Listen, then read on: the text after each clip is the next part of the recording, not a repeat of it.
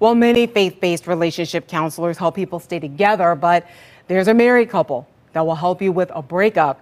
Sean and Sarah Brereton are counselors with a Foretaste of Heaven. We have Sean with us this morning. Thank you so much for joining us.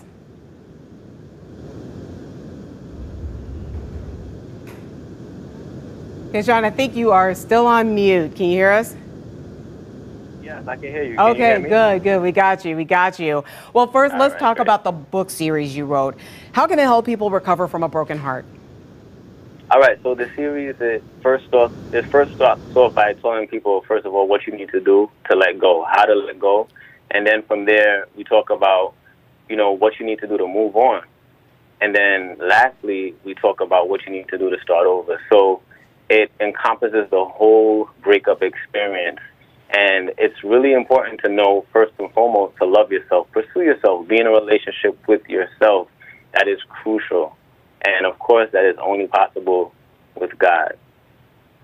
So what can clients look forward to when they reach out to a Foretaste of Heaven? I imagine some of them are in pretty rough shape sometimes. So a lot of times people don't accept the reality. The reality is that it's over, something that you invested so much of your time, your emotions, your energy, even your money, it's over. So you have to accept it. And then from there, you want to embrace the grieving process. A lot of times people kind of shy away from the grieving. They think, they shouldn't cry. Yes, cry, get it all out, get the toxic emotions out. And then you want to entertain social support while avoiding isolation. You want to be around good, supportive people that will be there for you, that will uplift you. You want to stay active, you want to get into the gym, avoid rebounding, seek professional help like a relationship coach, and of course, last but not least, trust in God. And I see that you have a lot of Bible verses that are going throughout those books, but I do have a couple of questions. First, what is the most common reason you hear for a breakup?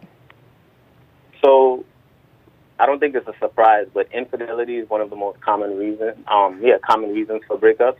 And I believe that's because people don't know who they are. When you don't know who you are, you're more likely to, cheat on others. You're more likely to be codependent, and you're more likely to be stagnant in a relationship. So I think a lot of people just don't know who they are. They don't know their purpose. Well, we will have a link to a Foretaste of Heaven on fox2now.com. Sean Brereton, thank you so much for joining us. We appreciate it. Thank you so much for having me.